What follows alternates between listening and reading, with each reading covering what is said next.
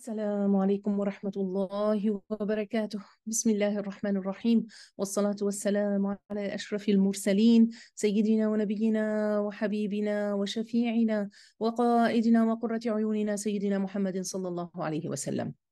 يا ربنا لك الحمد كما ينبغي لجلال وجهك وعظيم سلطانك.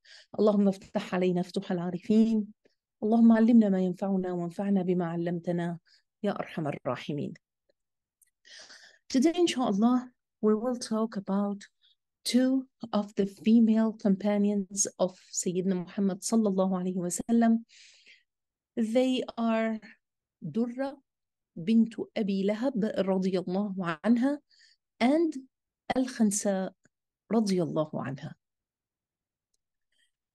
So, Durrah bint Abi Lahab radiyallahu anha was from the relatives of Sayyidina Muhammad sallallahu alayhi wa sallam.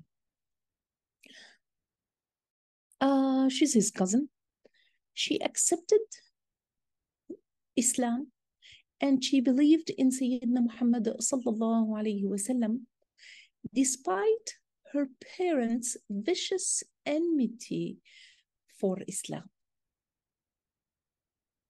So she embraced Islam without fear. She didn't care about her parents. She didn't care about her family. So she joined the sacred ranks of the companions, and she was a very strong believer in Allah subhanahu wa ta'ala and his messenger. So her father, Abu Lahab, and her mother, Jamil, those were amongst the worst enemies of Islam. And they were amongst the worst enemies of Sayyidina Muhammad sallallahu alayhi wa sallam. And the extent of Abu Lahab's enmity towards Islam was, for example, when Sayyidina Muhammad sallallahu alayhi wa sallam called people publicly towards the truth. So Abu Lahab openly attempted to denounce him and tried to distance people from him. What about his wife? Jamil would cover the path of Sayyidina Muhammad sallallahu alayhi wa sallam with thorns in order to harm him.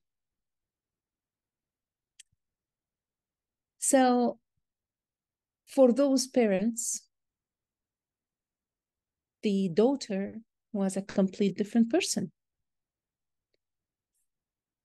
Sayyida Durrah radiyallahu anha was an amazing companion. So in these difficult circumstances, Durrah radiallahu anha, discarding the religion of her parents, abandoning their false practices, embracing Islam, and standing in support of Sayyidina Muhammad sallallahu alayhi wa sallam. These points were evident, were proofs of her recognition of the truth and of her courage. Who is this amazing companion?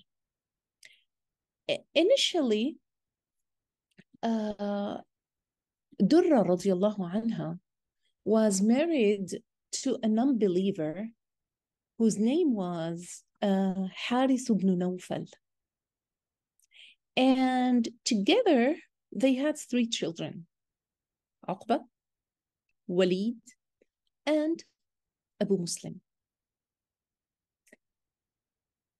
Her husband, Harith, was a non-believer. He participated in Badr, and he was killed in that battle. Later, Durrah radiallahu anha married the famous, handsome companion of Sayyidina Muhammad sallallahu alayhi wasallam, who was so handsome of the companions. His name was Dihya al-Kalbi radiallahu anhu. And if you remember, Jibril alayhi salam would often appear in his form when visiting Sayyidina Muhammad sallallahu alayhi wasallam. So Durrah was a companion who migrated from Mecca to Medina to escape the oppression of the family and of the society. So when Durrah radiallahu anha arrived in Medina,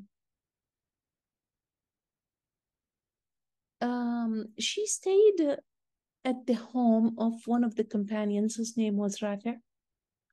And some woman from Zurayq tribe said to her, so you are the daughter of Abu Lahab, regarding whom Allah subhanahu wa ta'ala said, Tabbat yada Abi Lahab wa tab. So may both the hands of Abi Lahab be destroyed, and he has been destroyed.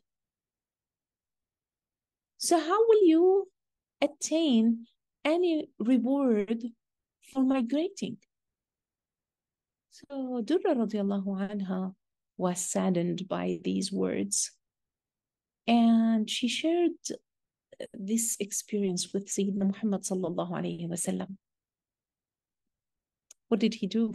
Sallallahu alayhi wa sallam. Sayyidina Muhammad reassured her, and he told her to sit. He asked her to sit with them. And after leading Dhuhr prayer, he ascended the pulpit and he made a declaration. So what did he say? He said, ما بال أقوام يؤذونني في ذوي نسبي ألا ومن آذى نسبي وذوي رحمي فقد آذاني ومن آذاني فقد آذى الله. So Sayyidina Muhammad sallallahu alayhi wa sallam said, "O people, why am I being troubled about the affairs of my family?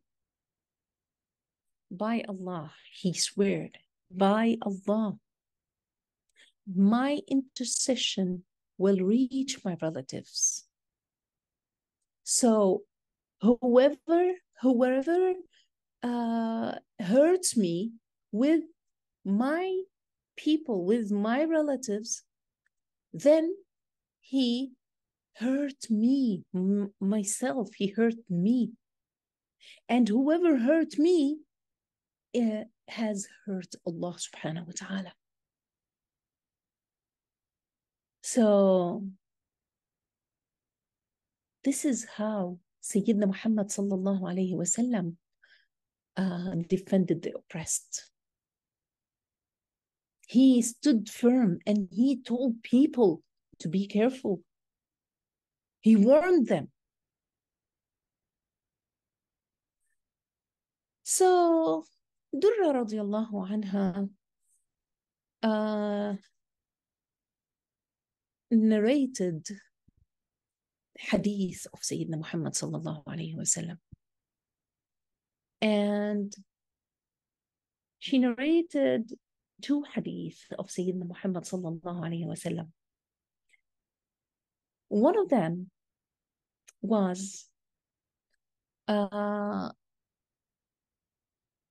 when the Prophet sallallahu alayhi wa sallam was on the pulpit, someone asked him, O Messenger of Allah, Ya Rasulullah, who is the best of people? And Sayyidina Muhammad sallallahu alayhi wasallam answered, he explained, the best of people is the one who is most mindful of Allah, who commands right, forbids evil, and maintains family ties the most. So Allah, Sayyidina Muhammad sallallahu alayhi wasallam gave us the example or the characteristics of the person who is the best of people. Fearing Allah subhanahu wa ta'ala, doing the right and commanding doing the right, commanding people to do right, stays away from evil and asks people to stay away from evil, and he has good ties with the family. So this is the first hadith that was narrated by Durrah alayhi salam radiyallahu anha.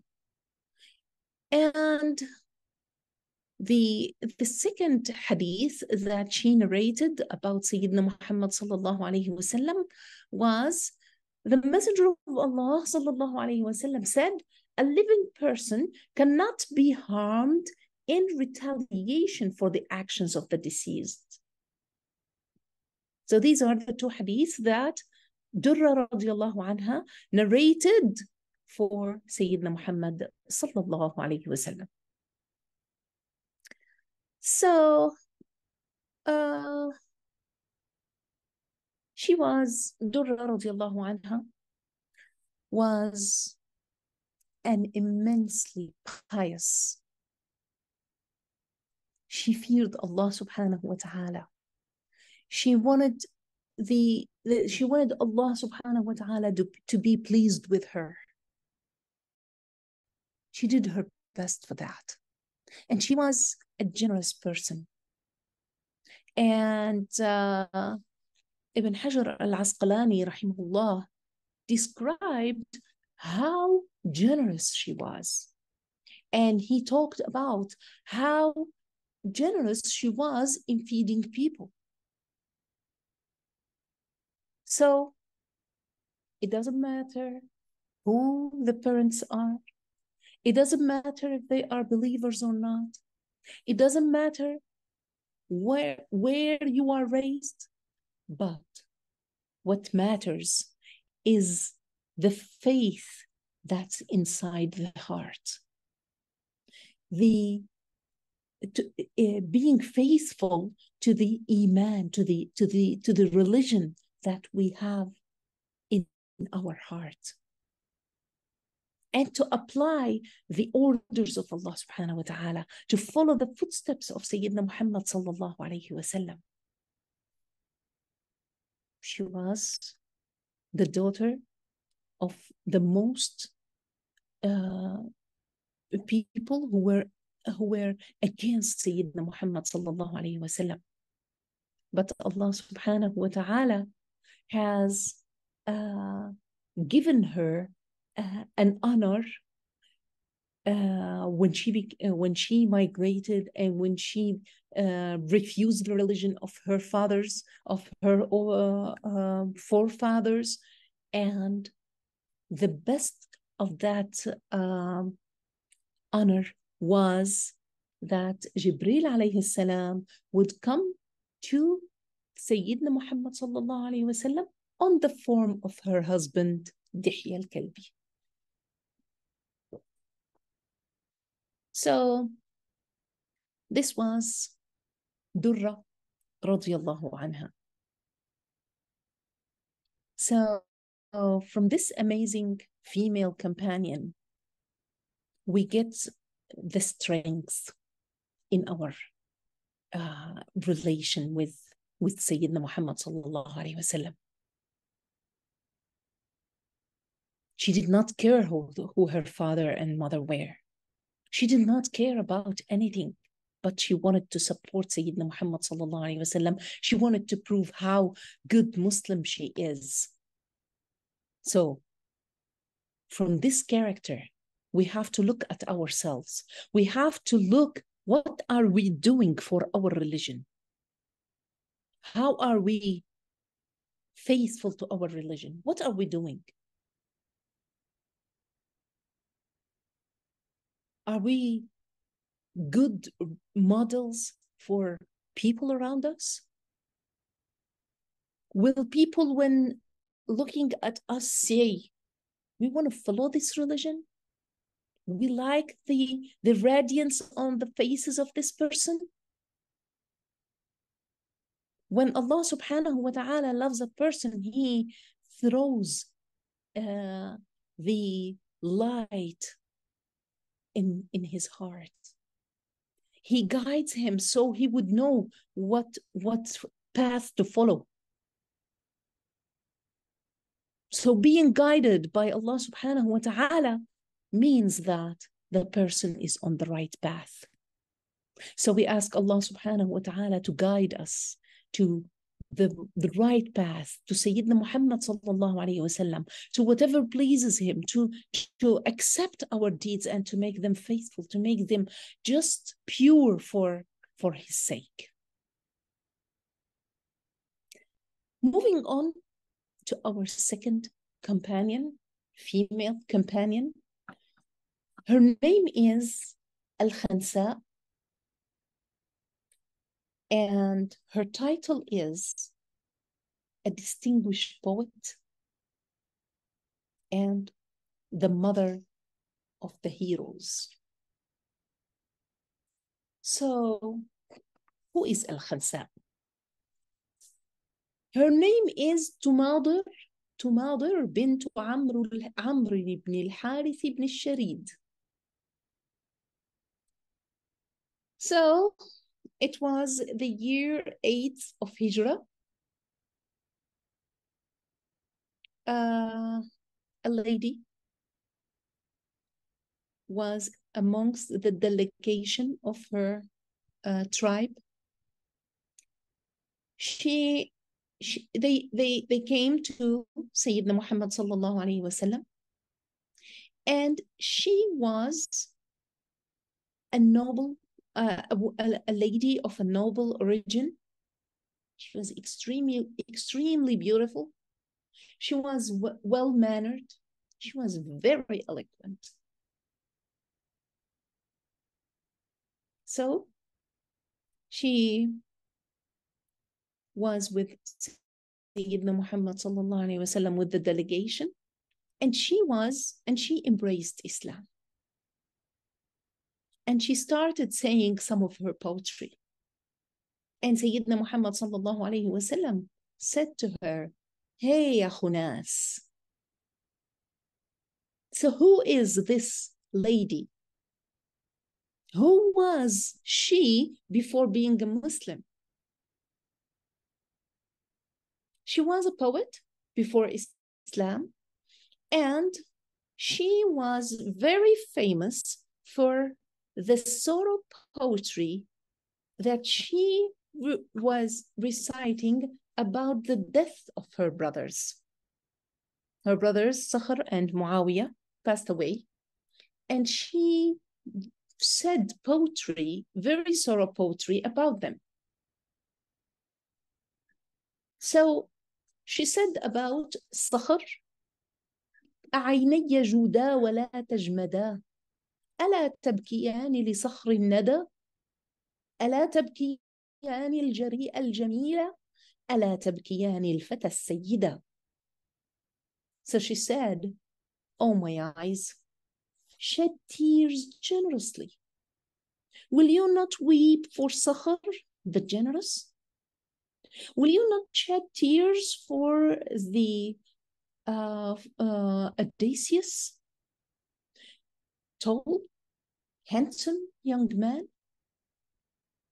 who possessed the qualities of leadership and who led his people?" Her poems were so eloquent. So what type of a change that happened to Khansaa when she became a Muslim? And what type of a change does Islam do on the life of the companions? So the life of Al-Khansaa was the best example to know how she moved, how she changed from being one person to another person before Islam and after Islam. So, as I mentioned, the change started when she came to Medina with the delegation of her tribe, Bani Sulaim. She came to Sayyidina Muhammad sallallahu alayhi wa sallam. She embraced Islam and she pledged her alliance to Sayyidina Muhammad sallallahu alayhi wa sallam. She became a good Muslim. Sayyidina Muhammad sallallahu alayhi wa sallam, when she would be attending a gathering, he would ask her to say a few lines of her poetry. She would listen to the Holy Quran from him. And those ayahs, this Quran that she would listen to, these halaqas that she used to be in, these gatherings that she used to be in with Sayyidina Muhammad sallallahu alayhi wa sallam, were the keys of khair that made her close the pre-Islamic doors and opening the doors of faith, the doors of nur. So she changed from one person to another. And she started to raise her children as per the rules of the new religion. She would encourage them to be courageous. She would encourage them to follow the jihad. She will encourage them to be ready to sacrifice themselves for the sake of Islam, for the sake of Sayyidina Muhammad sallallahu alaihi wasallam in the battlefields. So she was a model to all moms. So she lived during the time of Sayyidina Muhammad sallallahu alaihi wasallam. She learned a lot from Sayyidina Muhammad sallallahu alaihi wasallam. And after his death, she lived in the time of Sayyidina Abu Bakr and Sayyidina Umar. And she witnessed the armies of the Muslims going all over the place just to spread the religion of Islam. So this army would talk to people before starting the battles. The leader of the army would encourage the enemies to become Muslims. If they would accept, they won't fight them. So the banners of Islam spread everywhere, moving people from darkness to light. And seeing that, she was remembering what it means to be a Muslim and what it means to be a non-Muslim. She used to remember her life before Islam and now her life after Islam. So she would thank Allah subhanahu wa ta'ala that He has guided her to become a Muslim and that He has honored her to become a Muslim. So they are now people who call for Islam. Now, as we said, she lived at the time of Sayyidina Umar radiallahu anhu. And at that time, the armies of Islam used to go everywhere. So one of the battles that happened at the time of Umar al-Faruq, radiallahu anh, Umar ibn al-Khattab, was one of the armies headed to conquer Iraq.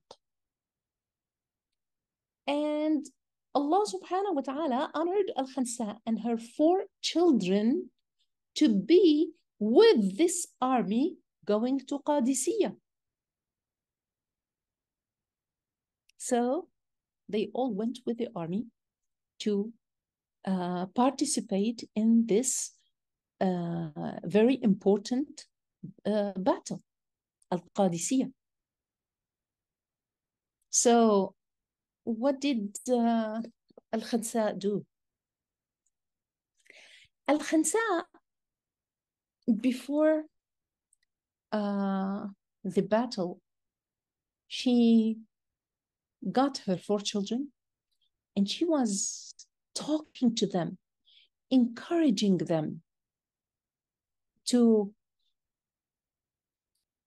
fight courageously, forcefully, for the sake of Allah subhanahu wa ta'ala. She told them, she reminded them that they die, then their death will be the key for them to enter paradise. She reminded them that being victorious and having victory is only from Allah subhanahu wa ta'ala. So she said a lot of things for them. She encouraged them a lot. And of what she said was, يا بني إنكم أسلمتم طائعين وهاجرتم مختارين. My sons, you embraced Islam and you migrated willingly. وإنكم لبنو رجل واحد كما أنكم بنو امرأة واحدة. You are all sons of one man, as you are sons of one woman. وقد تعلمون ما أعد الله تعالى للمسلمين من الثواب الجزيل في حرب الكافرين. You know the great, you know the abundant reward that Allah subhanahu wa ta'ala has assigned for the Muslims who fight against the non-believers. So her words now, she's trying to get them zealed to fight for the sake of Allah. She continued and she said, وَاعْلَمُوا أن الدار الباقية خير من الدار الفانية. I want you to know that the everlasting abode is better than this vanishing one. And I want to stop here. I want to stop here to say a few words about this vanishing life that we are living in and about the everlasting one. Now we see people competing for this dunya. This one has a house, I want to buy a better house. This one has so much gold, I want to get a lot more than what they have. This one has this type of car, I want to get a better type of car. So this competition is about dunya. But will anyone who is dying get any of these things, dunya things, with him to the grave? No. So this competition is getting a person to be a loser. But there is a better competition in this dunya. What is this dunya? How can we benefit of this dunya? How can we compete in this dunya? If we want to know that, we have to go back to the Sahaba, to the companions of Sayyidina Muhammad sallallahu alayhi wa sallam. They used to compete, but how? When they would meet, one would ask the other, how many rak'ahs did you pray at night? How much Quran did you read tonight? How much did you pay for the sake of Allah? And they would answer each other, not for the sake of showing off. No, ma'adallah. They would answer each other just for the sake of competition, and this competition is pure for the sake of Allah subhanahu wa ta'ala. So while competing in this dunya, they are actually competing for the akhirah, not for the dunya. Because the result of these actions will be, the reward will be achieved in the day after and not now. So the more you read of the Quran in this dunya, the more reward you will have in the akhirah. Allah subhanahu wa ta'ala will say to the person, read and elevate. With each ayah that you recite on the day of judgment, you will be elevated one level in Jannah. So this is the real competition in this dunya. So we are working in this dunya, but our aim is to be of the winners of the everlasting life. So Allah subhanahu wa ta'ala says, she continues, and she is continuing her speech to her children. So she's reciting ayah 200 of Surah Ali Imran, when she said, يا أيها الذين آمنوا اصبروا وصابروا ورابطوا واتقوا الله لعلكم تفلحون. O you who believe, endure and be more patient. Be more patient than your enemy. Be more patient than what you have been before. Be more patient to everything that Allah subhanahu wa ta'ala has put you in. And this is a lesson for us. So we have to accept everything that Allah subhanahu wa ta'ala puts us in. We have to follow these orders so that we would understand what's going on after. So اصبروا وصابروا ورابطوا واتقوا الله. So be patient and guard your territory against the enemy, and fear Allah subhanahu wa ta'ala. So why? لَعَلَّكُمْ تُفْلِحُونَ, so that you may be successful. An amazing speech from a mom encouraging her children, her sons, to fight fiercely on the battlefield. So she says, فَإِذَا أَصْبَحْتُمْ غَدًا إِنْ شَاءَ اللَّهُ سَالِمِينَ فَاغْدُوا إِلَى قِتَالِ عَدُوِّكُمْ مُسْتَبْصِرِينَ وَبِاللَّهِ عَلَى أَعْدَائِهِ مُسْتَنصِرِينَ. When you wake up tomorrow morning, Allah willing, sound and healthy, this is how she's praying for them. Go and fight against your enemy with conviction and seek Allah's help over his enemies. فإذا رأيتم الحرب شمرت عن ساقها واضطرمت لظى مساقها فتيمموا وطيسها. When you see that war has become tense, so what you should do, engage yourselves in the fight. تظفروا بالغنم والكرامة في دار الخلد والمقامة. So that you may attain treasures and honor in the abode of eternity. So she's encouraging them for the everlasting life, not for this dunya. What happened?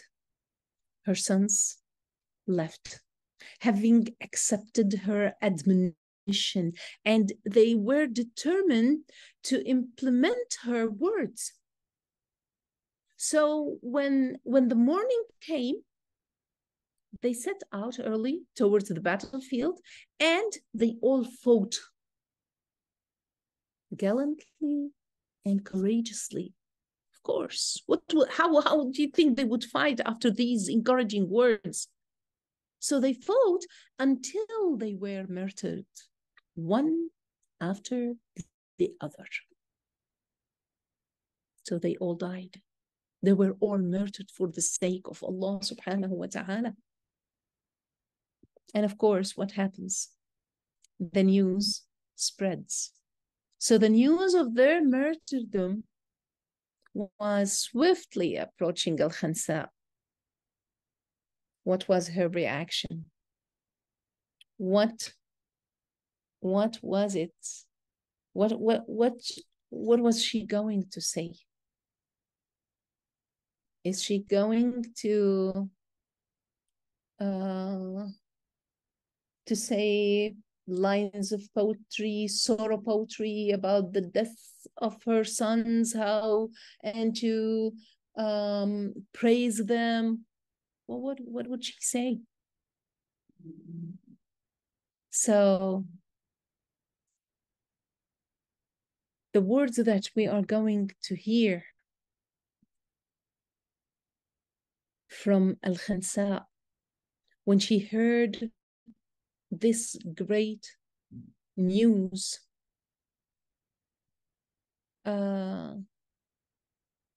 she remembered nothing but Allah subhanahu wa ta'ala. She remembered Allah's promise, and she said, Alhamdulillah, Alhamdulillah الذي شرفني بقتلهم وأرجو من ربي أن يجمعني بهم في مستقر رحمته. So all praise is due to Allah subhanahu wa ta'ala. So all praise is due to Allah, who honored me with their martyrdom. She's thanking Allah subhanahu wa ta'ala, and she's considering their death as an honor because they died for the sake of Allah subhanahu wa ta'ala. They were all martyrs.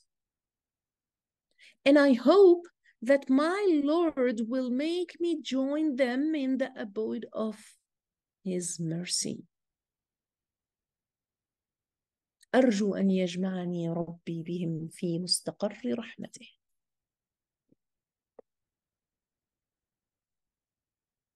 So they all passed away. She did not say any words that were not accepted by Allah. No, on the contrary. She thanked Allah subhanahu wa ta'ala. Now, so what happened?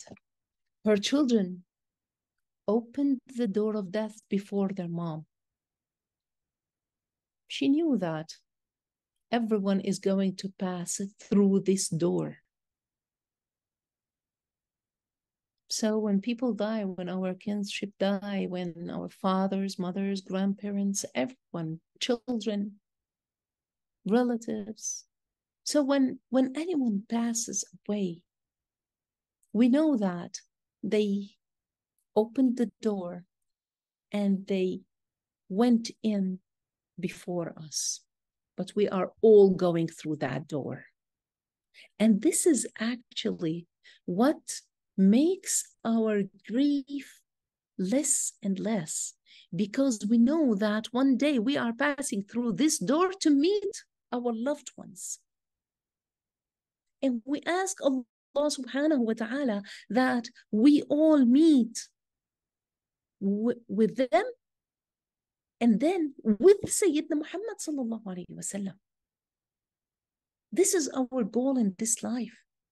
That when we pass away, Allah subhanahu wa ta'ala is satisfied, is happy with us. When He is, then we know where we will be. So we always ask Allah subhanahu wa ta'ala for husnul khatima, the best of endings, that He would be pleased with us at that time. So Umar ibn al-Khattab, radiallahu anhu, after the death of the 4 children of Al-Khansaa, he used to give her the amount, the entitlement of her 4 murdered ones annually, which was about 200 dirhams. And that happened year after year until he died, or until she died. So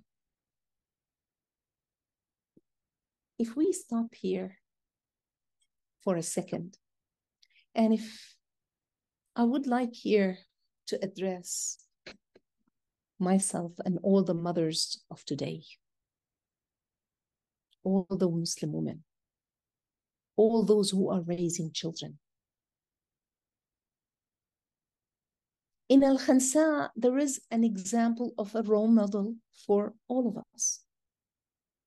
If we all follow her footsteps in raising our children, we will have pious, good, fearing, and courageous young men and women.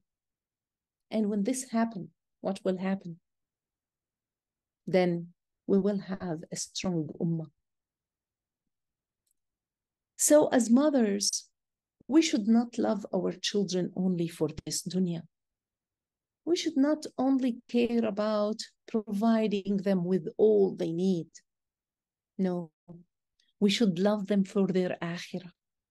We should always advise them. We should always talk to them. We should always guide them to Allah subhanahu wa ta'ala. We should always make them love Sayyidina Muhammad sallallahu alayhi wa sallam. We should always get them to be connected with the Quran. We should always raise them to have good manners that Allah subhanahu wa ta'ala would be pleased with. We should raise them to be proud of being Muslims. This is Al-Khansaa. So may Allah subhanahu wa ta'ala have mercy on Al-Khansaa. May Allah be pleased with this believing and patient female companion of Sayyidina Muhammad sallallahu alayhi wa sallam. And may He raise her ranks, just as she raised such pious, good, fearing children. May Allah subhanahu wa ta'ala unite us all together with Sayyidina Muhammad sallallahu alayhi wa sallam. And until we meet next week, inshallah, I send your salam and my salam to Sayyidina Muhammad sallallahu alayhi wa sallam. Wassalamu alaikum wa rahmatullahi wa barakatuh.